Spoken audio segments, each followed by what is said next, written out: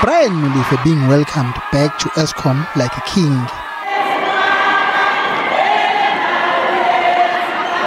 We told them our father is coming, so the song went.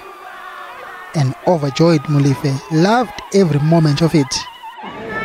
Thank you very much for the warm welcome.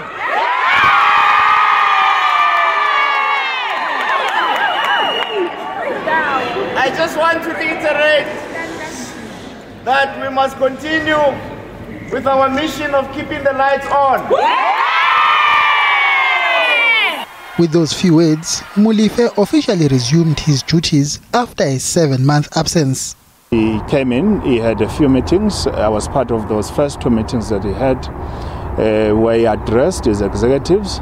And that meeting was then it actually spilled into 2 with the same, group of people. And, he discussed his vision of the business. Essentially what he wants to see is an Eskom that is very competitive. Outside, a handful of COPE supporters protested against Molefe's reinstatement.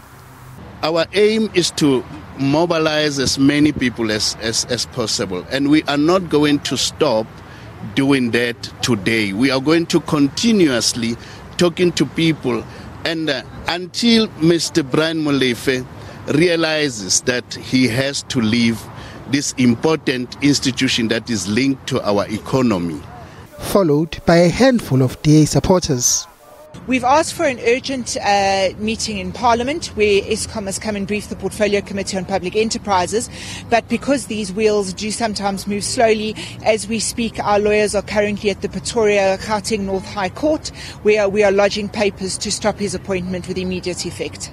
A few hours later, the court papers duly arrived at Eskom. Our position is very simple. We're going to defend the matter in court. Public Enterprises Minister Lynn Brown was said to have been summoned to Luchuli House on Monday to explain Molefe's reinstatement. ANC spokesperson Zizi Kodwa could not be reached for comment on whether Minister Brown came to the meeting or not. Mbongini Muchwa, SABC News, Johannesburg.